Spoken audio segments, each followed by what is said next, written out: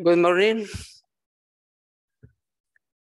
Okay, I have a few minutes, 5 minutes. My name is Anthony Merelles. Anthony Merelles for English speakers. Dear audience, sincerely, I hope you will survive my English. At this moment in front of you, I represent nurses as a profession. A large part of the health staff in many countries, usually working in the shadows. Maybe some or many of you are wondering what the hell a nurse is doing here in the ICUH. Me too. We are women, we are mothers, we are fighters, and we are survivors. We bring care. When I was younger, last 80s, the Declaration of Alma-Ata was a creed for many of us. Alma-Ata, a city in Kazakhstan, then a satellite country of the USSR, hosted the International Conference on Primary Healthcare in 1978. The declaration argued that governments have a responsibility for the health of their people, which can be fulfilled only by the provision of adequate health and social measures.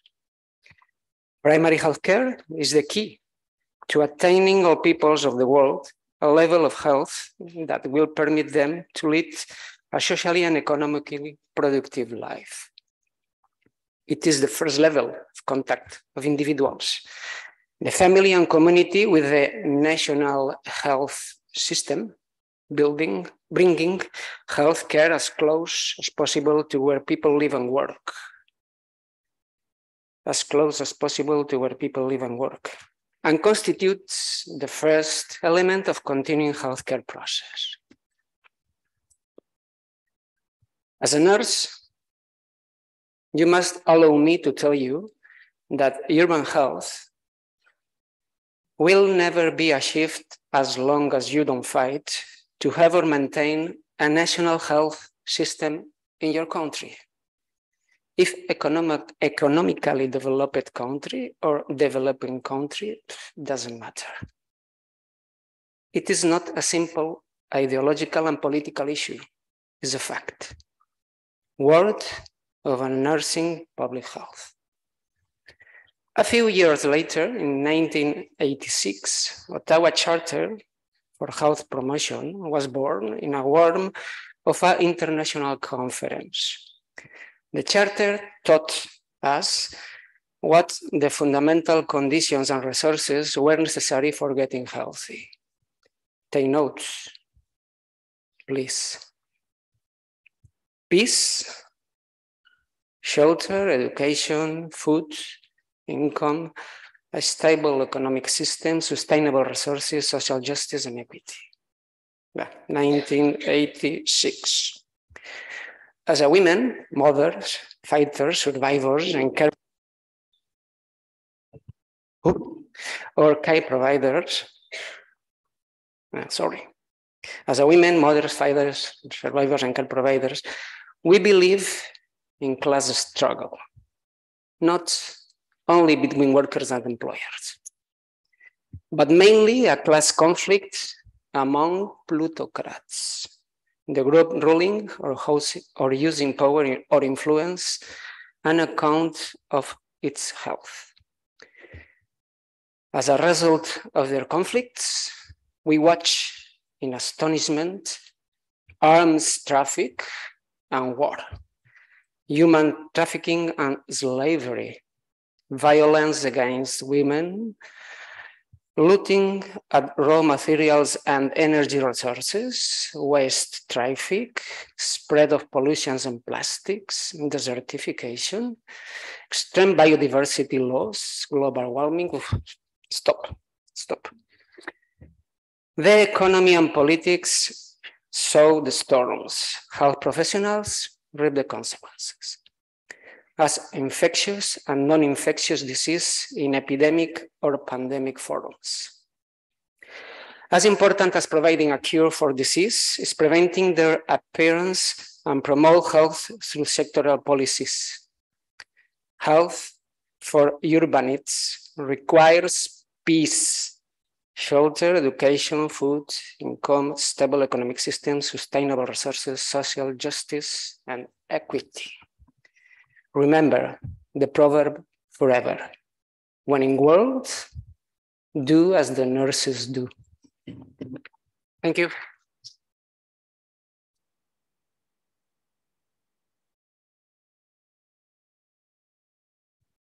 Thank you.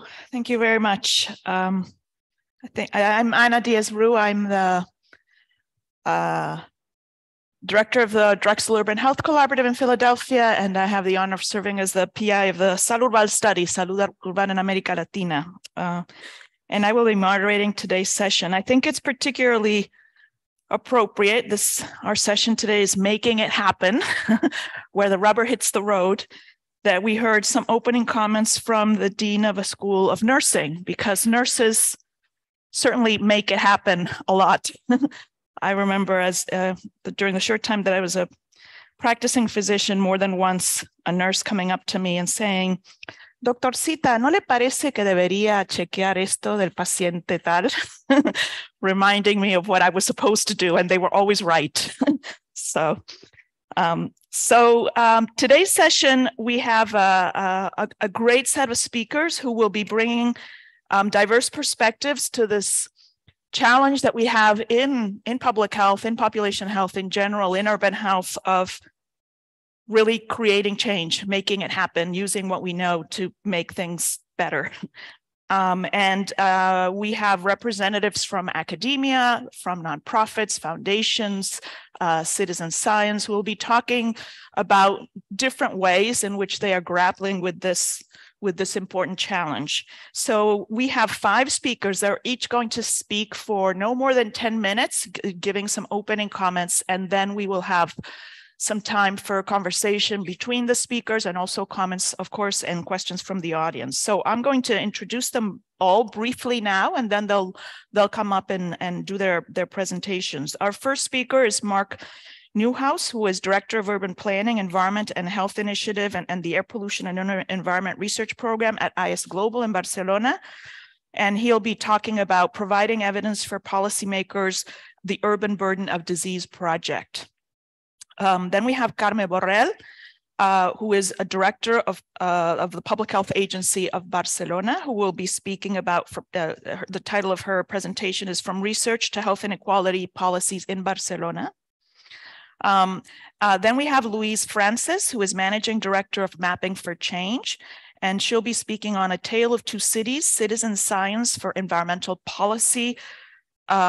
Next will be Susanna Hausmann, Chief Program Officer of the Fondation Botnar, and she'll be talking about from grant maker to change maker, Fondation Botnar's Healthy Cities for Adolescents program. And last but not least, we have Ethan Kent, who is Executive Director of Placemaking, and his title is entitled Building Campaigns for Urban Health Through Placemaking. So without further ado, I'll invite Mark, who is our first speaker.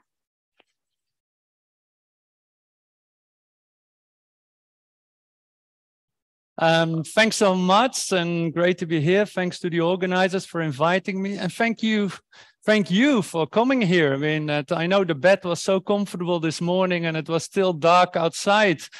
And I think you're making a big effort to be here.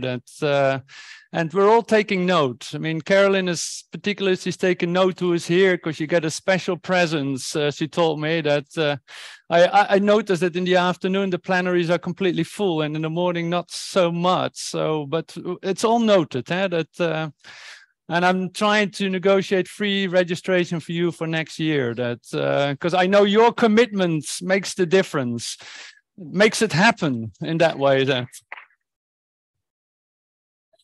Anyway, thanks so much. I would like to present our project around the urban burden of disease. And I think I don't have to tell you that there is a relationship between how you design a city, how much you invest in certain aspects in the city, and how that determines how people get around the city, what it leads to environmental exposures and to morbidity and premature mortality.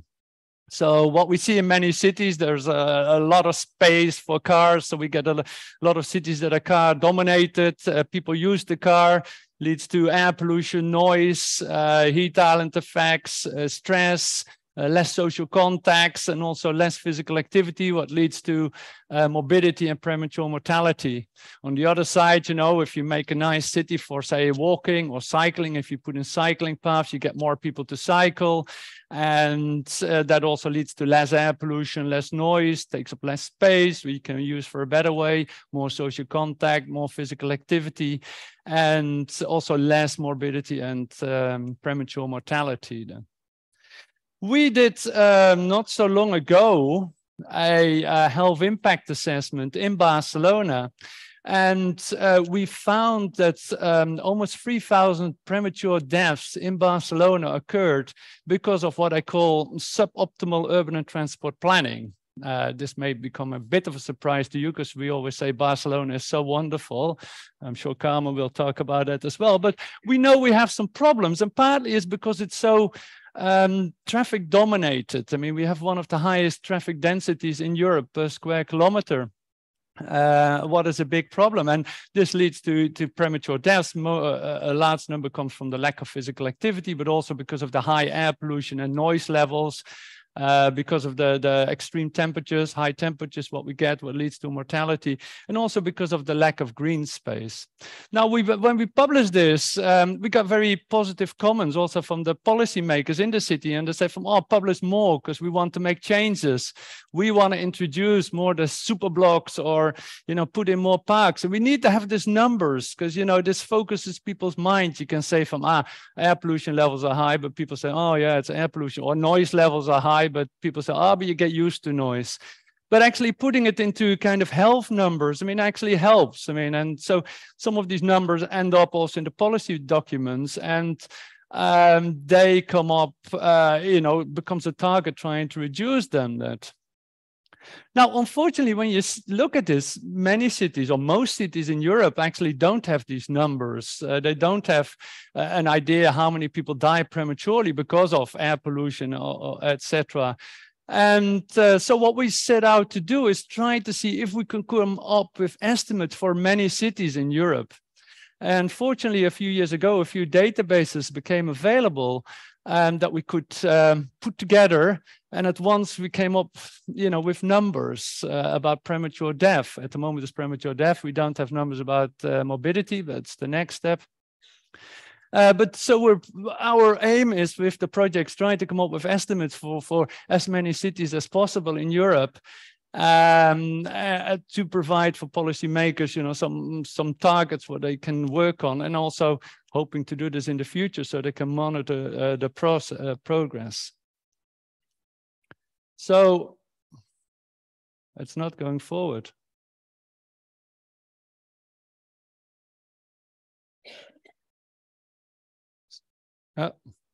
Next slide, please. So we managed to get data for 1,000 cities, and we conducted a health impact assessment on the cities on different environmental exposures. The focus was on environmental exposure that we could get data for. So in this way, next slide. For the 1,000 cities, what we found out was that we could prevent up to 66,000 deaths per year in the cities if we would follow the new WHO air quality guidelines. And this is 5 microgram per meter cube for PM2.5 and 10 microgram per meter cube for NO2. Next one, please. So also what we did, we made a ranking for the cities. I mean, for all the 1,000 cities, we made a ranking. And also, you know, what we showed was that depending on which pollutant you look, I mean, if you look at PM2.5, what has many different sources, you get a different ranking compared to, say, if you look at NO2, what comes mainly from traffic. So for traffic, we see Madrid very high traffic density, but for PM2.5, we see cities in northern Italy and Poland, etc., where industry is a much more important source. When we look at green space, we could see that we could prevent up to 43,000 deaths because of the lack of green space. Many cities, there's not enough green space for green space, or the green space is not where people actually are. We found that 60% of the people didn't have enough access to green space. That's working again. Thank you. When we make the ranking, we focused on European cities. I mean, we see that Brussels in particular, I mean, it's the city with the highest impact of the lack of green space for mortality. Noise, a lot of people don't worry about noise. They say, you get used to it. But we know that we estimate that there are 60 million people that are annoyed by noise in these particular cities because of the high levels of noise that's often experienced. And perhaps it's not surprising if I tell you that kind of Rome, 60% of people are exposed to noise levels that leads to high annoyance, so very high. But you can see also other cities like in Berlin. I mean, it's much quieter. We got a smaller percentage of people actually being annoyed by noise. Now, if you live in Europe and you're interested to see what is your city doing, you can go to our ranking website, isglobalranking.org, where you can key in your city, and then you can get the numbers for this. You can get the levels of the environmental exposures and the mortality impacts. And so this is accessible to everyone. I mean, also to policymakers that actually can do this. Now, quickly, because we're in Valencia, I thought I'd give you an example. Roux yesterday already gave an example in the plenary, used the same slides. What we can see is that, for example, here in Valencia, we still have fairly high air pollution levels, and we could prevent over 400 deaths, of almost 500 deaths if we follow the new WHO guidelines for PM2.5, or almost 400 deaths for NO2. So you can see a fairly large burden of disease here still in Valencia because of air pollution. Also, there is a wonderful walk you can take with green space, but around the city. But in the city, there is still not enough green space. And we estimated that you could prevent 80 premature deaths each year if that would increase the green space, particularly in the center of the city. And then also for noise, still 16%. The noise is probably not too bad at the city center, but still around it, we could prevent 28 deaths per year if you reduce the noise levels. So you can see there's still a particular burden. There's still some work to be done. I mean, I must say I enjoy Valencia. It's wonderful to walk around in the city center or the green belt around it, but still some work to be done. Now, the good news is also for the projects, we've just been awarded funding for the next 4 years to follow up. So this, what we would like to do is provide numbers for every 3 years so they can actually monitor to see if there's progress in terms of exposures and also in terms of mortality burden. This part is a project. There are 5 projects funded under this call for the EU looking at health impact assessment. So hopefully we're going to get a bit more out of this. The work is part of a larger consortium. Some of you are here involved, to more or less involved in this. Varies a little bit.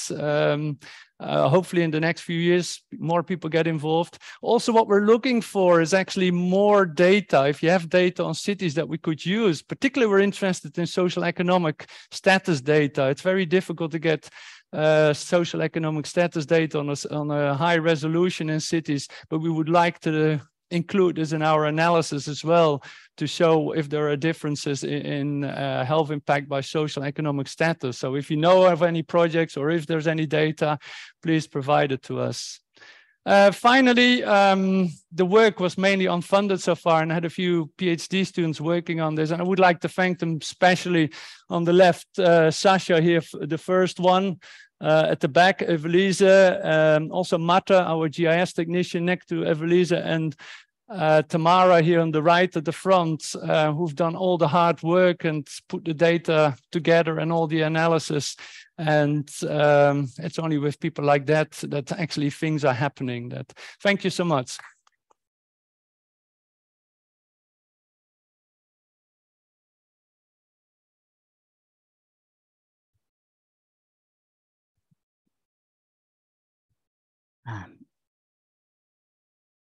Good morning. I don't know if the presentation can be shown.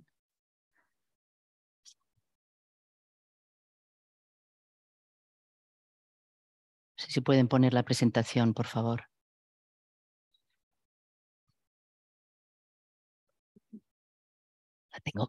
¿La tengo que poner yo? Vale. Thank you very much. Good morning. I will present 3 examples of research and policies in my city. I work in the Public Health Agency of Barcelona. We do applied research. It's not easy for us to do research because we have many other things to do, but I will try to show 3 examples. And if it's more than 10 minutes, please, Anna, tell me, and I stop in the second. The first example is inequalities in small areas. We have had many projects in the last 20 years. Here I have put these 3. We have had the Medea projects that analyze mortality inequalities in more than 20 Spanish cities. And then we had the INEX Cities project in 16 European cities, and the EuroHealthy project, Horizon 2020, in 9 European cities. And in all these projects, we were able to show inequalities in mortality in the different cities. Here you can see at the left deprivation by small areas in the different cities. At the bottom is Barcelona. And at the right side, you see for 3 periods of time, mortality analyzed by Bayesian models, just as an example of our papers. And with during these projects also, we published this conceptual framework of health determinants in urban areas. It's more than 10 years ago. Probably we should change today, but this framework still is used in our city to present the health report that we do each year, and we present to the politicians of the city. Also with Manuel Franco, he's here, Manuel. We published this. I think that this is very important to understand how politics is going on. And here we publish different stakeholders and process involved in the health inequalities agenda. And we have policymakers, citizens, researchers, and also the lobbies are here. And we think that it's important to understand all these relationships in order to understand why policies are there or not. And after all this research, in 2015, the mayor of Barcelona changed. Now we have a mayor that the political party is Barcelona en Comú, is a left-wing party. And we have had many plans. Here you have 4 general plans and 3 health plans that are related with health inequalities. And then we had the opportunity to be able to show the results of our projects and how these results could be in these plans in order to tackle health inequalities. I cannot explain all of them, but they are important for us. Okay, second example, housing and health. We had a project some years ago, the SOFI project, that tried to evaluate the impact of structural policies on health inequalities. This project, in this project, there were involved many countries of Europe, and you can see the website of the project. There were also many publications, 100 or more. And one of the parts of the work package was related with housing. And you have to take into account that housing was a big problem on that moment in Spain. Almost 500,000 people lost the house because they couldn't pay the mortgage. And we had this movement in Spain that is the Plataforma de Afectados por la Hipoteca, people affected by the mortgage. And this movement had a very powerful strength. And in fact, Ada Colau, our mayor, at that moment was the person who was in front of the platform. And we had the opportunity, Hugo Vázquez is here, we had the opportunity to publish this paper comparing health, in this case is poor mental health and poor perceived health of the people affected by the mortgage and of the general population of Catalonia to compare. And you can see the difference. It's 90% of people who had poor mental health of affected by the mortgage, 90.6 for women, 84.4 for men. This is mental health, and it's 15% or 10% in the general population. Then we saw this big problem of health and other because of this fact. And what was important? It was important that we collaborate in this report. This report, the title was Housing Emergency in Catalonia. This report was made by a lobby institution, by the university, and we wrote here the health chapter. And well, this report was very important because it was handed out to all parliamentarians of Catalonia in the parliament. They had the report. And I remember this sentence of Carlos Macias, at that moment was the man who was the coordinator of the platform of people affected by the mortgage. And he told us, this report is so powerful for us. No? Then they were very grateful for the opportunity to have this report showing the situation of these people and also the health situation. And then this report was, at that moment, there was a law. It was the law 2015. And this law tried to tackle emergencies in access to housing and fuel poverty. And this law was approved in 2015. Then the right wing, several years ago, the right wing political party in Spain changed part of this law. But here you can see the two photographies. At the top is Carlos Macias presenting the initiative that was requested by the population before the law. And at the bottom, you can see people that they are happy because the law was approved in that moment. And the last example is related with inequalities in COVID-19. Well, as you know, COVID-19 has had so many publications, but we had the opportunity to have information of COVID-19 by small areas in the city, and we could show inequalities in these small areas. Here you have the paper where we show in 2020, and at the left side you have the deprivation index, and at the right side you have inequalities in incidence, cumulative incidence of COVID-19 for men and women. And these are also Bayesian models because these are very small areas. These are census tracts, and this is not so easy to analyze. And then we publish with Hugo Vázquez is here. Hugo, thank you. This conceptual framework based in our conceptual framework of the Social Commission to Tackle Health Inequalities in Spain, that we had a framework 10 years ago.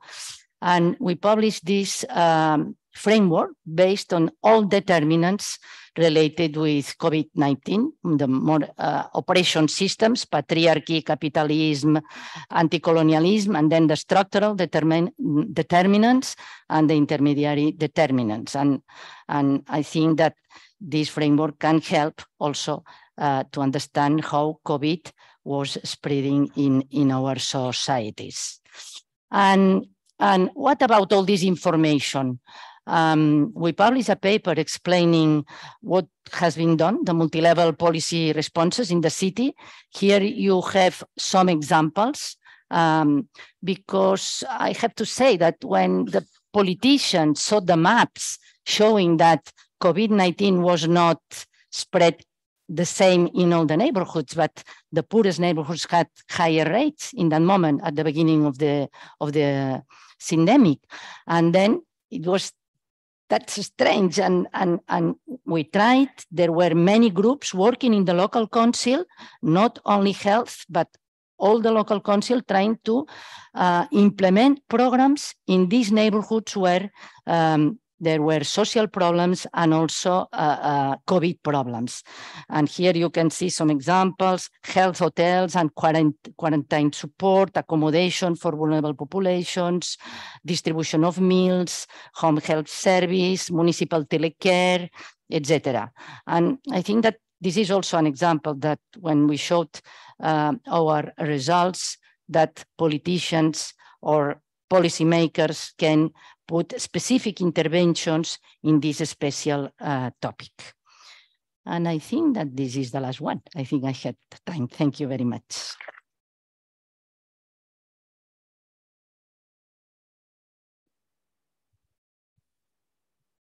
Right. Thank you.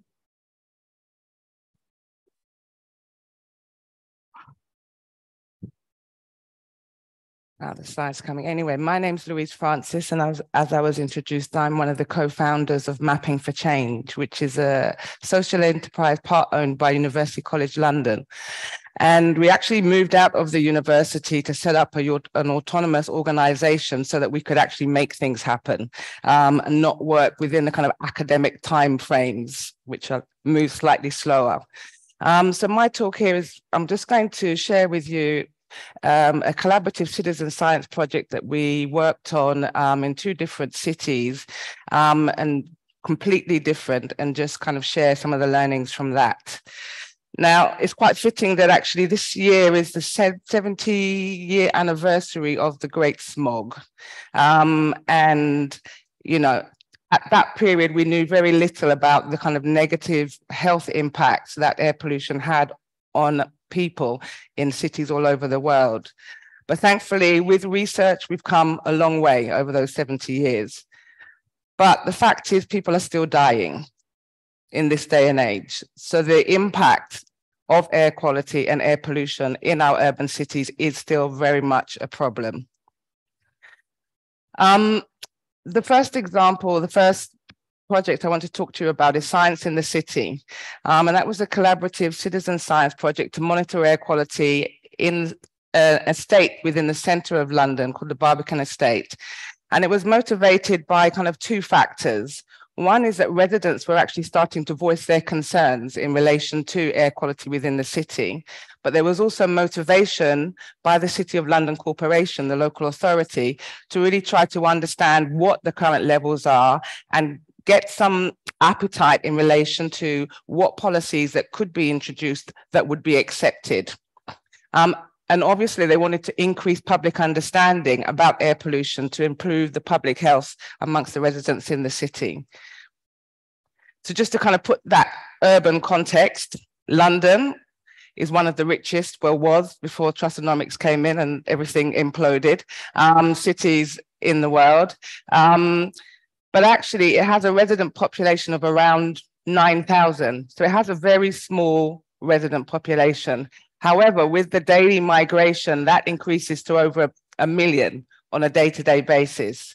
So not only does it take up a small geographical area in terms of, let's say, looking at London boroughs, it also has very low car ownership with the residents that live there. Now, Kampala, a completely different city, completely different context. Kampala is the capital city of Uganda. And this city has a population of around 3.5 million. But in terms of design and urban planning, it was actually set up to house around 150,000. So as you can see, what with population growth, it's got one of the fastest growing populations in the world. And the diurnal patterns that you see there in terms of the numbers of people coming into the city increases to something in the region of 5.6 million on a daily basis. And that's a city that was supposed to house 150,000. So we set up, again, a very similar project there called Science for My Health.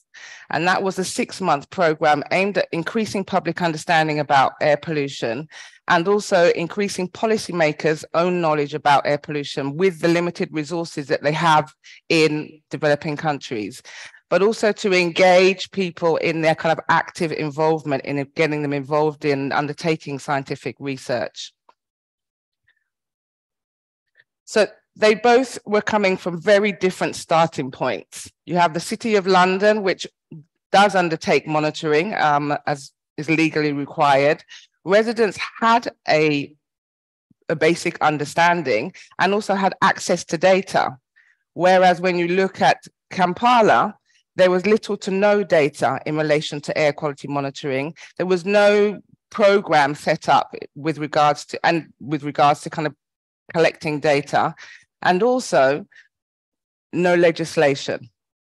So what we did was, in both locations, is sit down with a variety of different stakeholders to look at where we could set up a monitoring network and campaign in both of these locations. So with the residents in the City of London, what we started to do is look at where they had perceived hotspots in relation to pollution, and then using those hotspots to actually set up monitoring.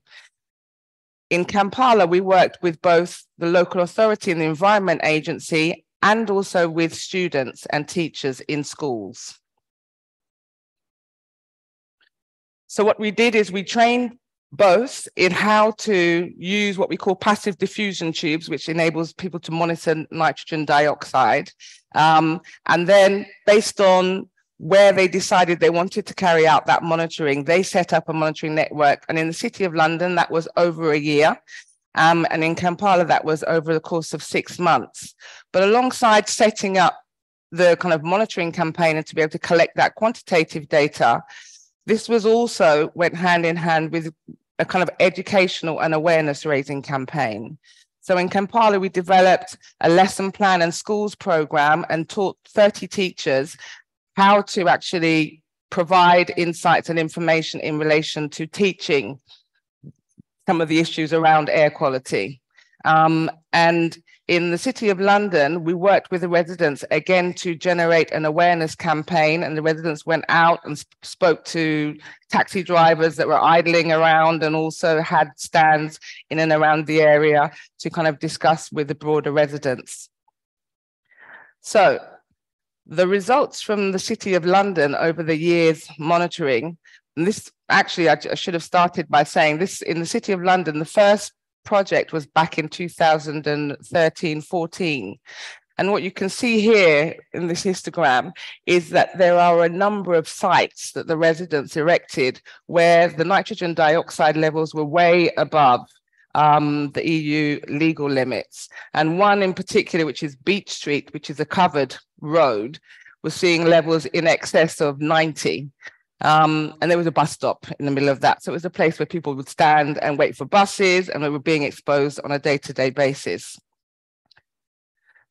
So on the back of that, residents really started to generate a deeper understanding about the air quality that they were being exposed to on a day-to-day basis in and around their homes.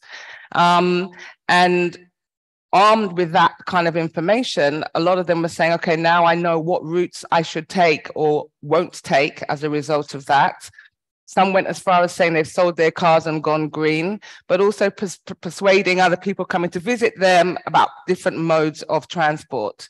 And it also enabled the local authority to get a new granular data set with which they could then use that to actually start to think about how can they address and mitigate against the levels that they were experiencing. So the community came up with a number of ideas that they put forward and actually got incorporated into the air quality, the strategic air quality plan for a 5-year period. And they range from looking at 20-mile-an-hour speed limits, idling campaigns, But all of those ideas actually supported the case for a number of different policies, both transport policy and also the air quality strategy. And actually, it led to the first trial of a zero emission street in Beach Street Tunnel. That was the one where we saw those excessive levels. So fast forward 7 years, we repeated the same study. Yes, during the pandemic, but we did it anyway. And just here, you can see that this shows you the comparison of the levels that we saw back in 2013-14 versus the level that we saw in 2001 to 2022. And Beach Street, which is the first plot, you can see has dropped significantly as a result. And a lot of that is in relation to the policies that were introduced. So people were saying, okay, how much is that is influenced by the pandemic? Yes, we can't say it's not because it wasn't business as usual, but just looking at the trend over the last 5 years, you can see that year on year, the levels of nitrogen dioxide were decreasing. So it's not solely as a result of limited traffic in the city during the pandemic. In Kampala, we were able to create the first kind of network and baseline data in relation to nitrogen dioxide levels. So they erected 92 sites, both in and around schools, but also in the broader Kampala region. And just in terms of outcomes in Kampala, this new data set is enabled them to, first of all, have a baseline of data that was not there before, and also to support the development of a more systematic and permanent monitoring network and protocol. Based on that, they've actually also used some of this information to draft their first ever air quality regulations. And in terms of the kids and the schools, there's much more heightened awareness of air pollution and the impacts, and thinking about certain mitigation strategies that can actually be introduced to reduce their exposure levels. And I mean, just in kind of carrying out the program itself is also increased capacity within the local authority and the Environment Agency, because these are, I guess, programs and also data that they just didn't have access to before. So just in summary, yes, it was really quite successful in actually having the active participation of residents who then led into development of policies, even during lockdown. So they came up with some really tangible ideas. And also it was data-driven policies that influenced the legislation. And just getting people involved meant that there was more accepting and willingness to actually say, okay, something needs to happen. Something needs to change. And with the kids, I mean, they were amazing. We had a whole set of younger generation who now actually are much greater aware, and also a lot of them wanting to think about going into STEM subjects, which was really great. And I think one point to stress on here is actually the fact that the temporal scale of the policy life cycle and implementing these changes and measures can sometimes lead to this perceived inaction, but things can happen. Thank you very much. It's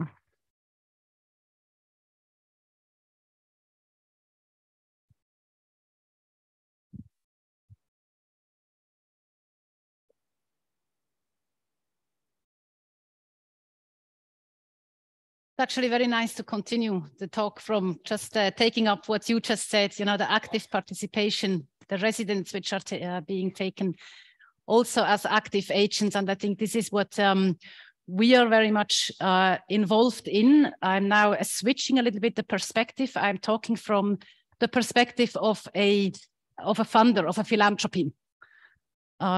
Next slide, or I can do it myself. And I will talk about from grant maker to change maker. Basically, where we see or how we see health in urban context or health in general is that it is created in a context of everyday life. Health is actually where people meet, where people are, where people work, where people live, where people also enjoy leisure, have leisure, where they experience support, where they experience empathy, but also often where they experience discrimination. And this is something where we think that this is where the change should take place. And it was very good to see, or very inspiring to also hear Dr. Tedros from the WHO saying that we must recognize that health starts not in hospital and clinics, but in homes, streets, schools, and workplaces. Which brings us very much also to the idea of where do we actually have to see the change, and how are we going to interact or act upon change in order to improve health, or as we call it, the well-being. And Fondation Botnar Philanthropic Foundation, based in Switzerland, but active globally, where we put our focus on is, first of all, in cities, because we believe that cities are a starting point for the health equity, where there can be produced many benefits for large segments of the humanity. But we also see as a very important driver of change that there is, and we just saw it in the presentations before. There is a lot of also value or opportunity in digital solutions, in mappings, in data-driven science, in citizen science. And this is one of the focuses where we combine, where we see a lot of the use, the opportunity, but also the risks of having the use of digital and data-driven for equitable future. And then we see as a third driver for change very strongly the young people. Young people, if we think there are about 1.8 billion of our population are young people up to 24 years. And this is something where we also are very strongly engaged in saying that, where are they? They need to be on the table. They need to be also in the driving seat. They need to be active as active agents, as active participants, as active citizens in order to contribute to improving our urban spaces. So these are the three activities, or the three big areas where we are working in. Cities, data-driven, and meaningful youth participation. And we have several programs, one of which is the Healthy Cities for Adolescents, which is one of the programs, bigger programs, global programs, which was led by managed by the ISUH over 4 years, and which is still continuing.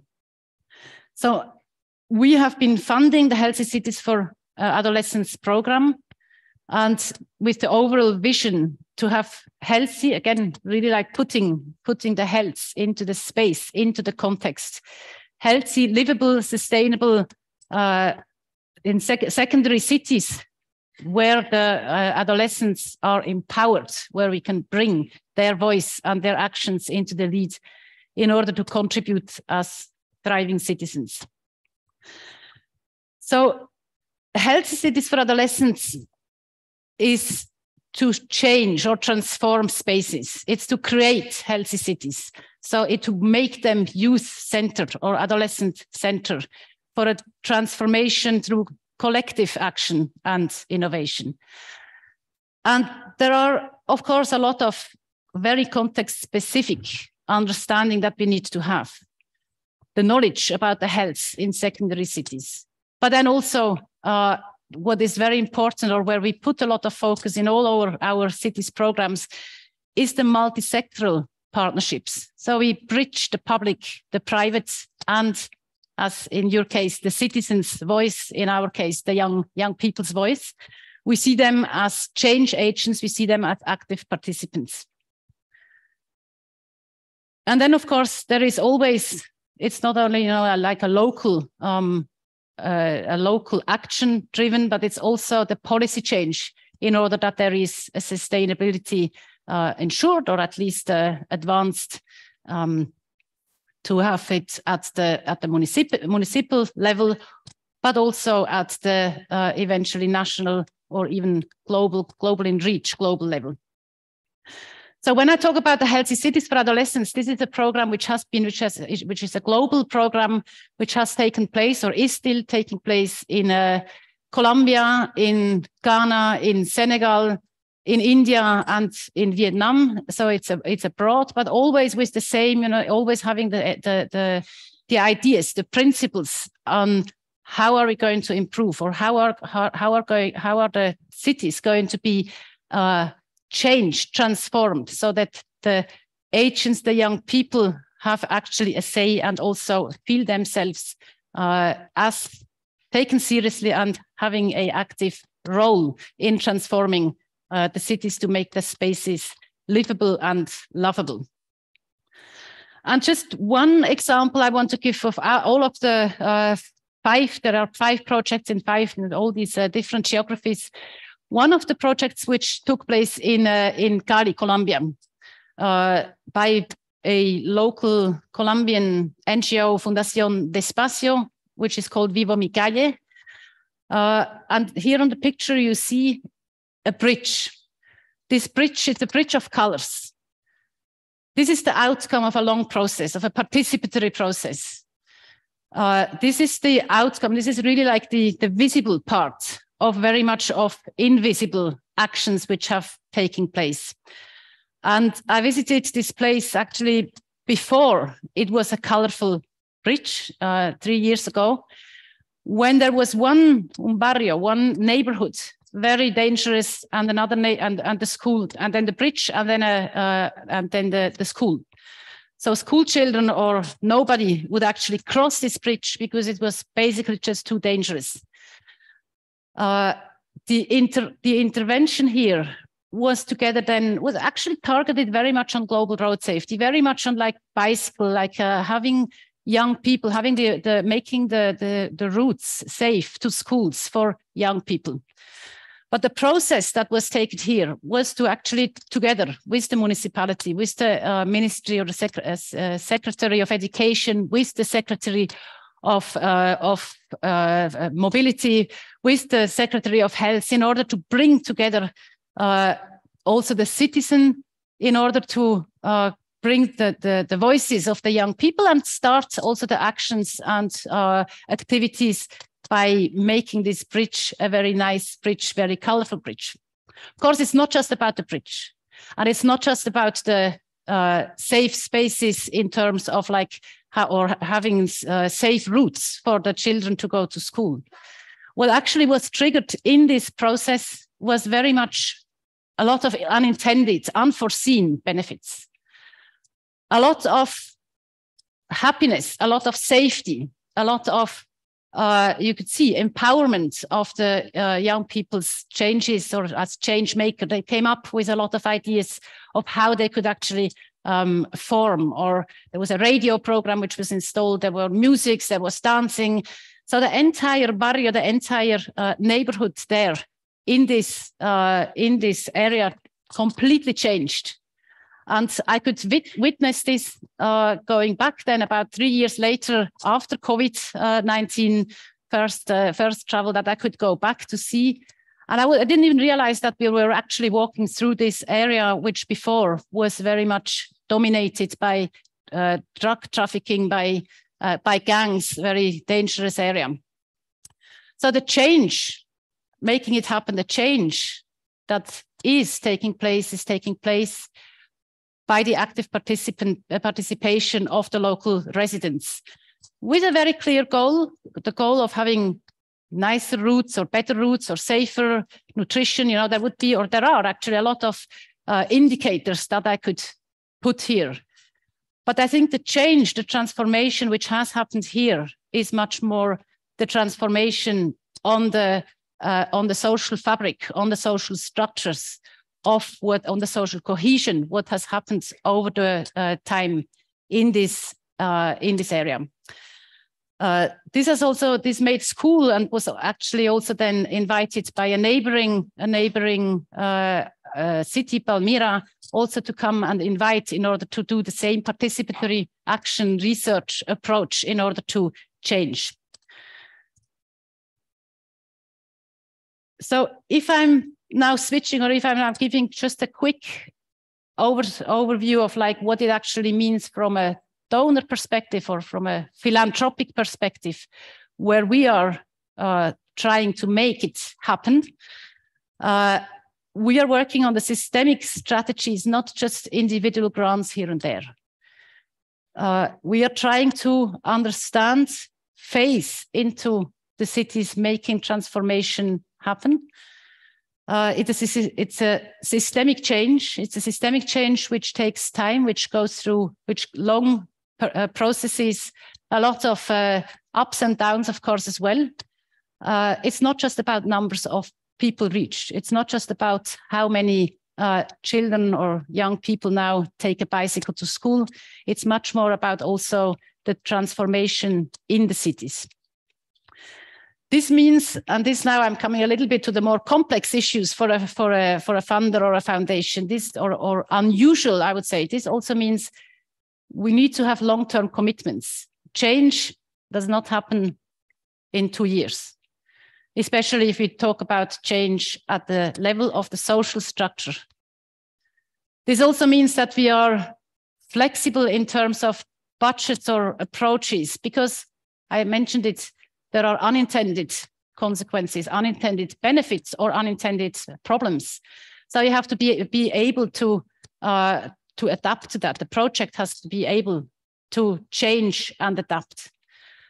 And of course, this very much goes against the classical lock frame approach, you know, the linearity. This is like what we want, and if you have to reach, and otherwise we are not going to continue funding. So it's a very much the flexible approach of saying, okay, we need to learn, we need to see like what is it that happens, what is it that works, how do we actually get to, how do we grasp what kind of change is taking place. And that also means that we should not be, as a funder, not risk averse. Of course, many of the things I just painted you now the nice picture of this program, but of course it's a risky way of also making grants, and there are a lot of failures where you can also take learning out of it. Failures where you can say, okay, maybe this didn't work. Why did it not work? So you have always to ask why. It's also not limited in scope. So for just the Carme example, we did not just limit it about like how many bicycles, how many children did feel safe, how many whatever. It's very broad. It's very holistic, looking at the city as a context, as an ecosystem where you can actually do a lot for the change. And I think the most important is possibly this very process oriented. Of course, the nice bridge is an output, it's an outcome, it's nice. That's the picture that we can show. But how to reach to this bridge? It was not just painting it overnight taking a couple of children and painting it. The process of it, how this took place in order to bring in the community, the residents, making them also accountable, making them also listening to them, is a lot of process orientation, which is needed, and which, from a funder perspective, at least what I see, is not often so well seen, because it's not so easy to actually understand or to grasp, to see how what the changes really are. And that brings me to the last point, which is exactly this, you know, like how are we actually going to understand what is happening? How are we doing? How can we know that things are changing? How are we documenting? How are we learning? Because of course, it's not just we have to learn, we have to see, we have to evaluate, we have to measure, but we have to measure and see like what is it that changes, and also being open to data which we maybe from the beginning did not look at, in order to see, oh, here there's a social mobilization or a social movement which is happening, which goes far beyond the simple route or bike lane that we were painting or we were supporting for children. So this is the work where we are just at the moment as a foundation extremely, and that goes now beyond the Healthy Cities for Adolescents, across to all our cities engagement programs, with the philosophy of having citizens engagement, young people's engagement, public and private sector combined, where we already start asking like the evidence. we wanted to go from evidence to action. But actually, we already start by asking, like, who frames the question asked? Who actually talks about evidence? Then who collects? And we could see the collection on your, just about to finish, yes. Who is actually the one who collects and owns the data? Who is involved in the interpretation of evidence? And who learns from the knowledge and acts on it? So this is the evidence to action, which we are currently building up, participatory action research, in order to measure the changes based on the principles, which are the ones that I already mentioned in the beginning. But in order to have in the different domains of change, starting to really, like, from the ground again, getting information, getting the data from the cities and from the different stakeholders according to different domains of change. We have chosen 5. One is the empowered youth and communities. One is equitable partnerships. One is effective city systems. One is transformative innovation. And one is the global in learning. And with this, I finish.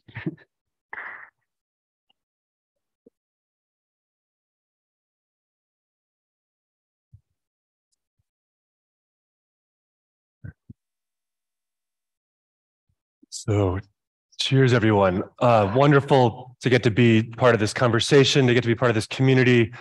Really extraordinary, the network, the community that you've all built, the case that we're very grateful for how you all have defined the challenges in ways that we haven't been able to.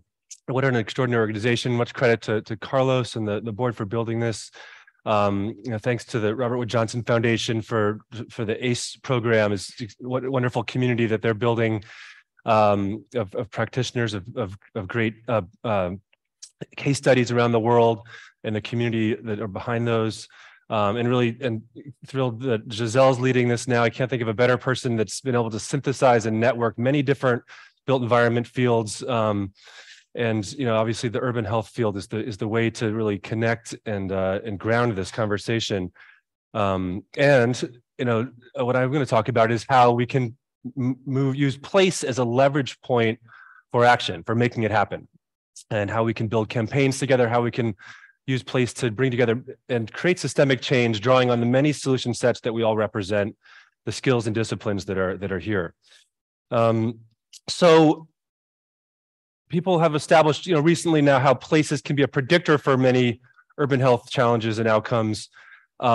We also want to put forth that place can be the force through which we drive the solutions, through which we leverage and bring the best out of different causes and disciplines, and make sure we're addressing things more systemically.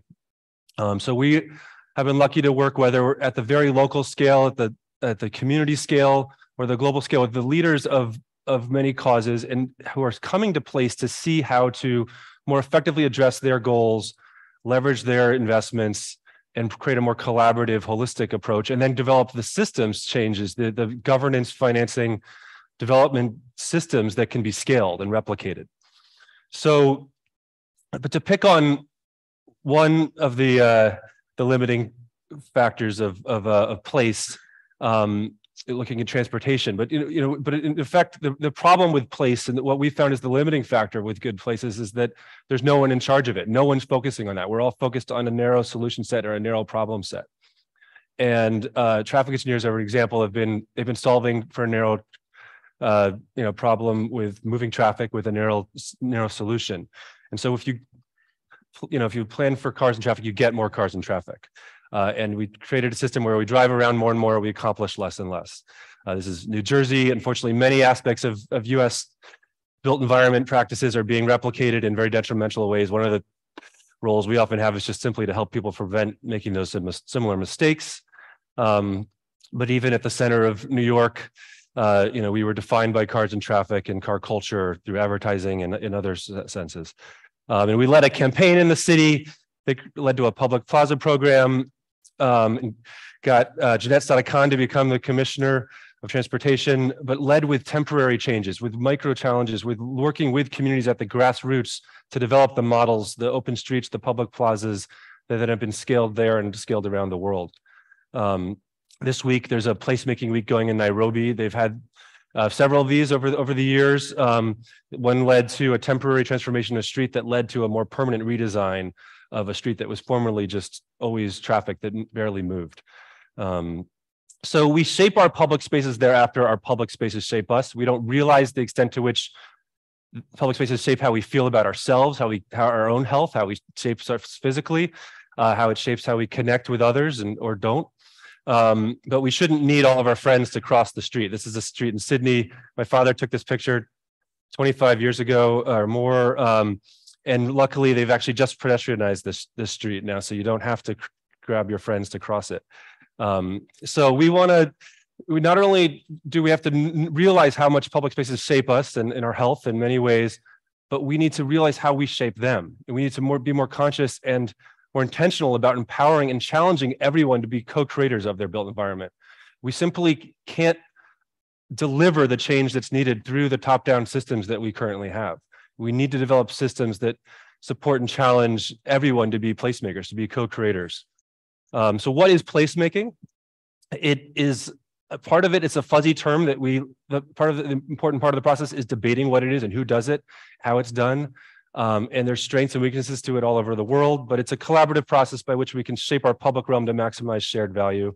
And there was an MIT study that actually found that the biggest benefit of placemaking wasn't the improved place, but the improved social capital and capacity that's built through the process of placemaking. So again, it's building capacity, it's building leadership on every scale through a focus on place and through bridging differences. It's much more comfortable to bridge differences, whether it's political divides, economic equity, through focusing on our shared goals and shared places, realizing our common humanity and needs for those spaces. And then through that, changing places that change patterns, that change culture, not just individual relationships or individual crises. So the placemaking movement has roots in the work of Jane Jacobs and William White.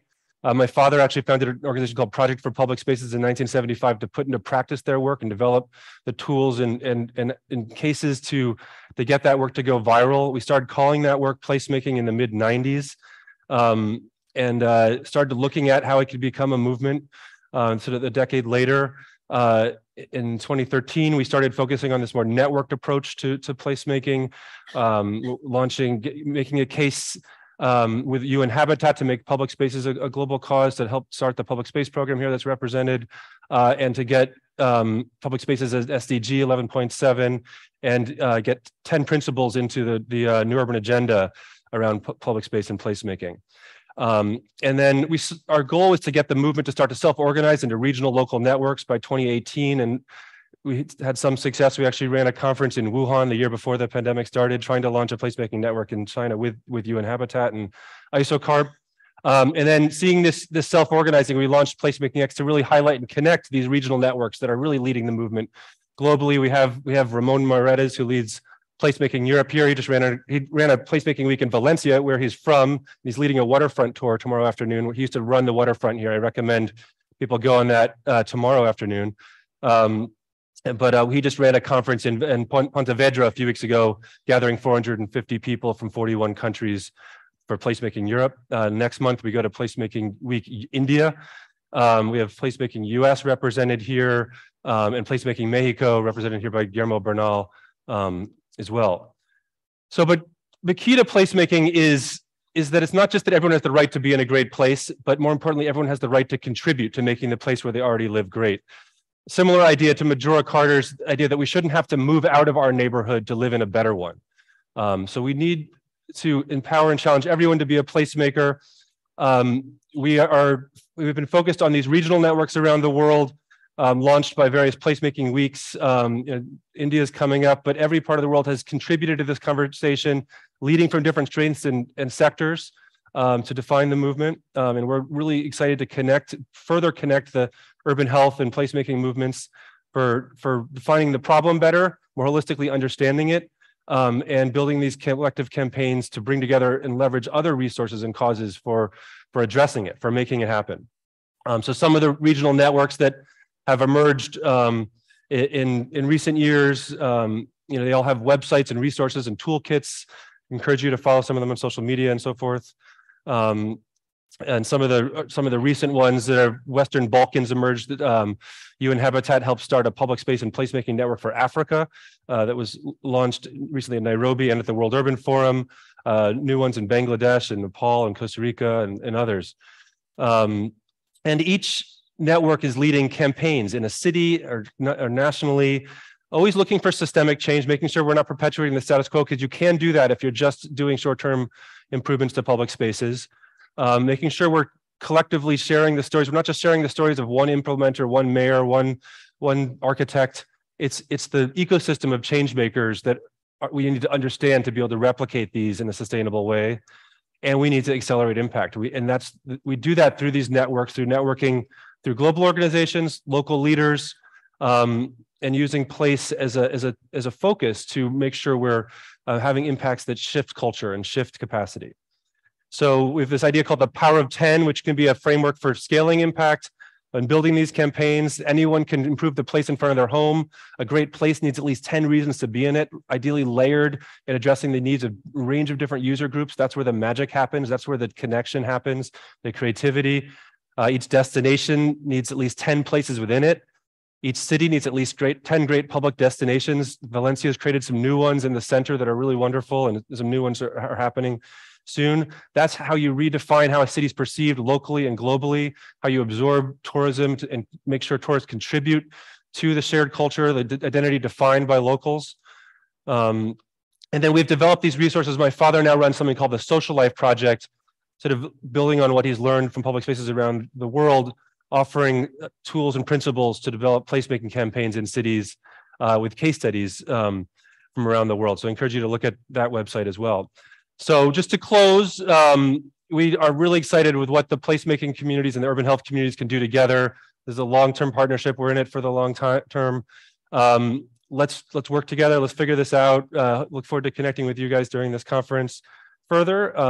And we have to, this kind of collaboration is what's required for us to realize the potential of what we are all talking about, and move from understanding the problems to making it happen. Much appreciated. Thank you. Thank you. These were 5 great presentations, very complimentary. So just to get us started, and we'll have time for questions or comments from the audience. We have some microphones that are going to go around, but to get us started while the audience comes up with some questions, I wondered if you could each say a little bit about something you've learned or some lesson that you've learned in your work in making it happen. Like Mark, for example, you know, you showed these incredible estimates that you've come up with in terms of numbers of deaths. So what have you learned about how effective that can be in really creating change? I mean, has it worked, or what? Well, the feedback so far has been very positive, and I must say it's a particular Carolyn who's here is very instrumental for the conference here as well. But she's also instrumental for our work to actually get out and do the translation. So she's one of the people to get out and get the feedback. But you know, we've heard that it's very important to have these numbers. I mean, to work with, because there were no numbers before. But of course, it's only one part of the picture. You know, one thing what I notice of all our presentations, if we put everything together, we probably would be doing very well. I mean, that's what we need to be looking for. I thought, oh, well, this is a component, this is a component, this is, and we need it all together. We need to have it all done. I mean, there's no one magic pill. So, and I think that's what I'm taking away from here as well, from listening to the discussions. Carme, do you have any? I mean, you're working in a public health agency, which puts you in a very unique position. It's amazing all the work that you've done, but what do you think? I think just what I said, that evidence is one thing, yeah, but there are other things: politicians, ideology, lobbies, citizens. Therefore, all this is influencing politics and policy making. Therefore, I think evidence is very important, but it's not enough. Yeah. There have to be other aspects. And how do you, because I mean, you've provided evidence, but you've also, things have happened as a result of the evidence, or other things too. But what do you think was the ingredient that made it work? It depends on the examples I showed, because, for example, housing, there is a very big movement of the population. This platform of people affected by the mortgage, they have been pushing the agenda in this case.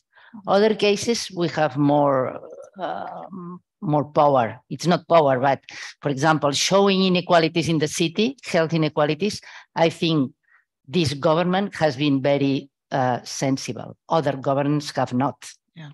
Then for me, ideology also is important, because health inequalities is a problem of social justice. And social justice, not everyone is for social justice. Then it depends. Yeah. I think it's not an easy question to answer. Yeah. Depends. Yeah. Louise, do you have any reflections based on your experience, lessons you've learned, or? I think it really comes down to the starting point, because the starting point, in a sense, in having these conversations and trying to have, start these participatory processes, it's not an even playing field. The environment, the ecosystem is not the same. So really, if you're wanting to try and make something happen, you have to start where people are at, and whether that be local administration, the policymakers, residents, communities, what is that starting point? And then how do you use that to build on it and develop a vision and collect data that's relevant in the context and in the location, that can support informing these changes, but also, again, building an awareness and capacity for people to also feel empowered to push for change. But you have to start where people are at, rather than expecting people to say, okay, this is what we're going to do and this is how we're going to do it, because there's no silver bullet. And yeah. Thank you. Susanna, do you want to add anything? Just building up from all these just statements, and Mark, what you just said, if you all would bring the things together, then actually change would happen. And I think that's our big learning is, we always talk about multi-sectoral, bringing multi-stakeholder together, but then you have to be aware of the power relationships, of the politics, of the different organizations' work culture. Like academia does not work the same as a community-based or as young people or as politicians. There are very different ways of working, and bringing them together and doing something together, first of all, needs trust. Second, but needs also to really long time. And that's, I think, what we learned, that it needs a long time. It's not quick fixes. And what goes against it is that many of the projects are actually used for classical grants. So they are actually used, we have to deliver the numbers. Yeah. But if a donor comes and says, yeah, but we're also, we are very much interested in the processes, it's also a new learning, even for the project partners. Ethan? Yeah, just to reiterate what people have been saying, is that I think this community is uniquely positioned to synthesize the solutions, to understand the problem holistically, and to develop it. And we need to start where we're at. We're connected to these bright spots around the world, these stories, these sort of nodes of innovation, of creativity, where the most learning can happen, the most creativity, the most replicable models can be developed, and then through our networks we can help sort of spread these. But yeah, we're unique. Coming out of the pandemic, we did connect it virtually, globally. Now we're coming back together. It's these teams of people that are going to solve this. And Giselle's no better person to synthesize the built environment field that has a broader perspective of it. So wonderful that the leadership of ISUH is poised to help connect this further and build this conversation. And the last thing I'll just say, we say it takes a place to create a community and a community to create a place. So the best way to synthesize and is actually to focus on action and meet people where they're at. And then the best way to build the community is to working together around a place. So finding opportunities for us all to work together in places and then connect again to the global conversation, I think is perhaps a framework we can operationalize. Thank you. Do we have any questions from the audience or comments?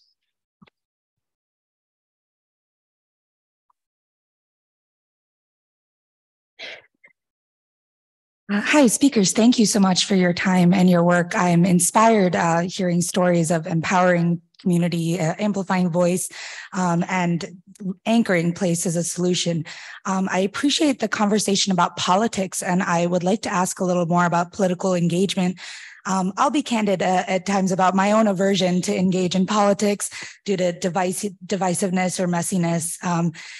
But I was wondering if you have any advice about how to, push forward research for advocacy, connect across divisions, and really embrace the political messiness.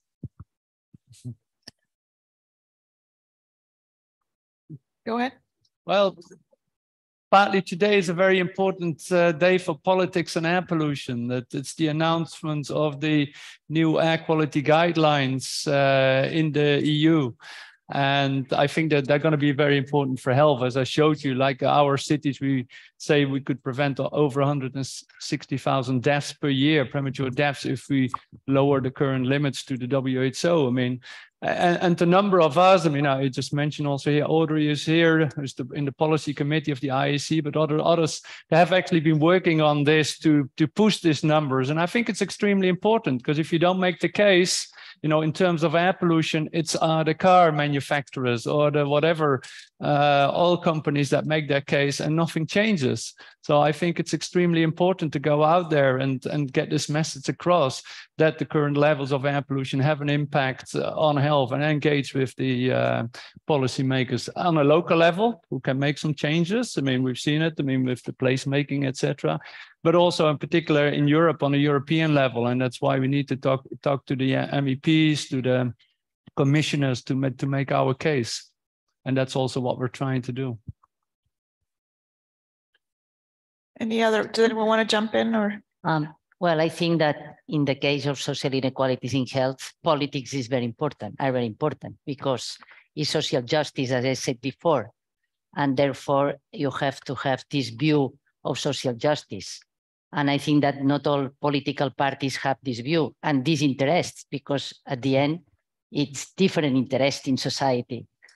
And then for me, politics are very important, and we have to be involved in politics in order to try to change things, because if not, that's impossible. But I have conflicts of interest, because I am directing an organization that is directed by the local council, and the local council of Barcelona is left wing at this moment. Yeah. Therefore, I have to say this. But for me, this is important to change things. This is my reality. Yeah, I think Ethan wanted to jump in. Go ahead, and then Susanna. I'll just add that we find that at the place scale is where people are often most progressive. And we've worked in some of the most Trump-supporting communities in the US, where at the local level on the Main Street scale, they're just as progressive and compassionate and accepting as anywhere. Once you get to another level, it's another question. But our sort of theory is that connecting people to place in each other opens them up.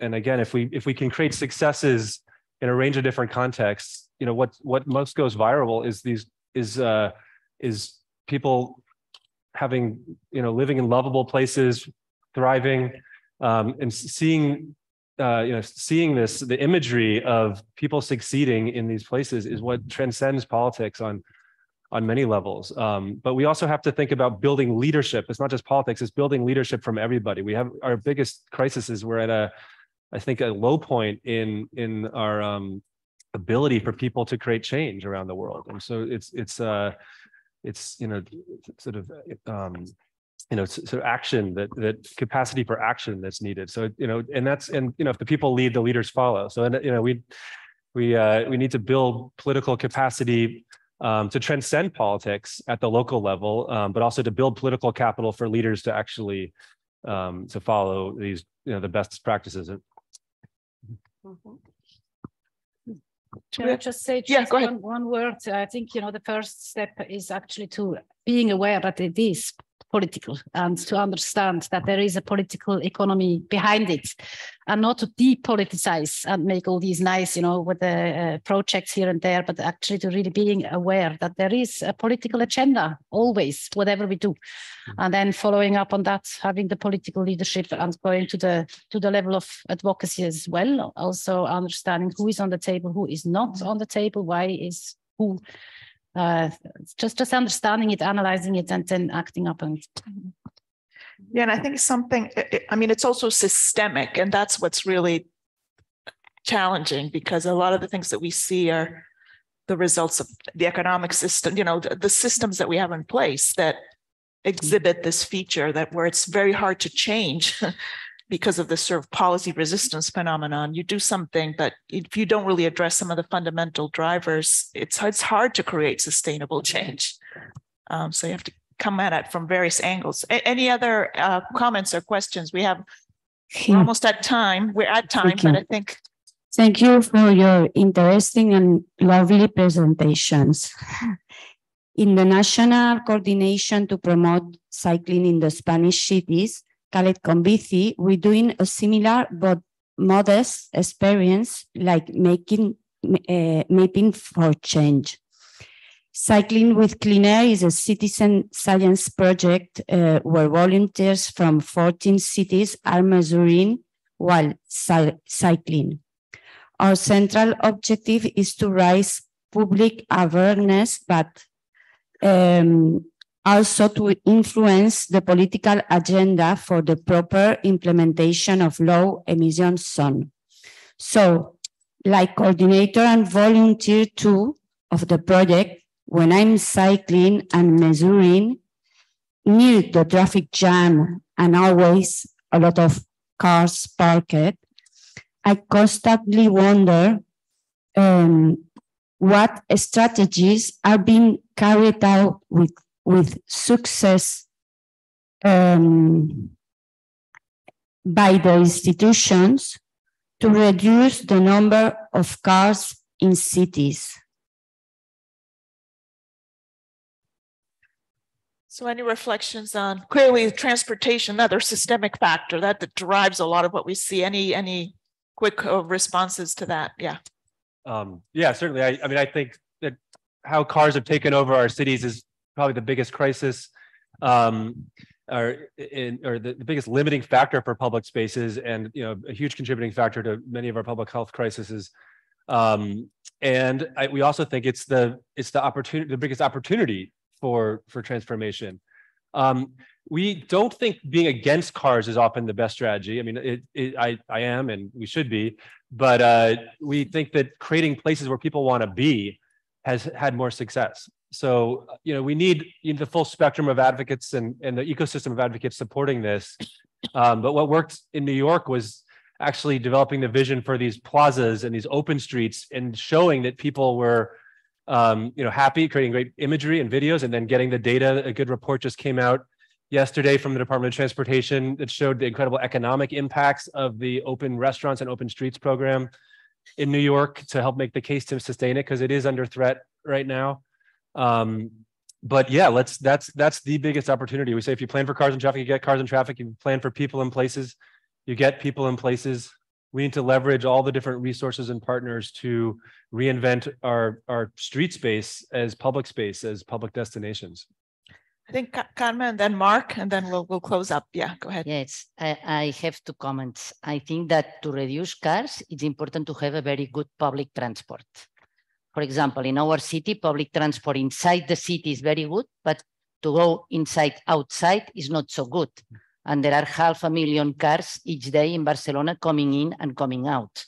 And this is a problem. But if they don't have a good public transport, it's very difficult for them to change.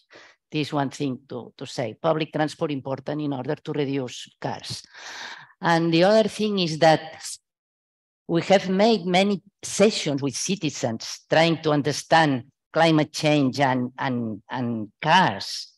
And I think that everybody understands very well that cars are not good and climate change is going on, but everybody wants a car. Yeah. Everybody wants a car.